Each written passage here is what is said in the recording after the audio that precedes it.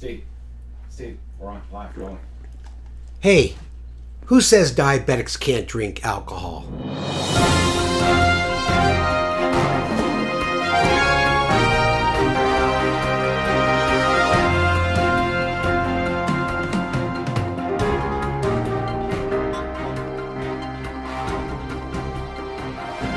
Hello, nation.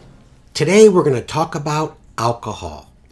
Many healthcare professionals that are pretty much stuck in the mud, not up to date, very rigid, will say all people with diabetes should not drink any alcohol at any time. But that's ridiculous. People with diabetes should be able to enjoy alcoholic beverages here and there according to their own personal preferences. Now, people with diabetes need to pay attention with the calorie count and the amount of fat in each one of these drinks, and they should test their blood sugars while drinking.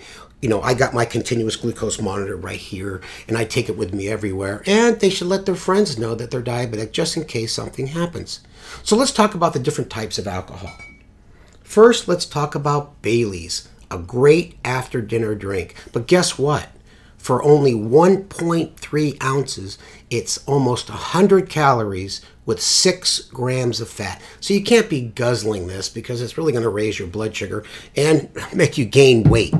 Now, let's go to Sweetened Drinks.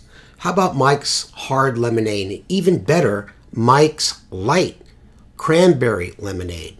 So it's about 120 calories and it's 0 fat.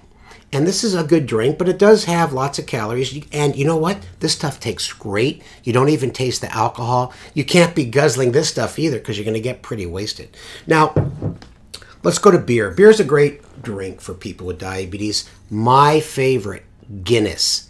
Believe it or not, nation, this is the lowest calorie regular beer on the market. 126 calories, 0 fat. And there are lots of beers in that range, and if you drink light beer, it's even less calories. Now, what about wine?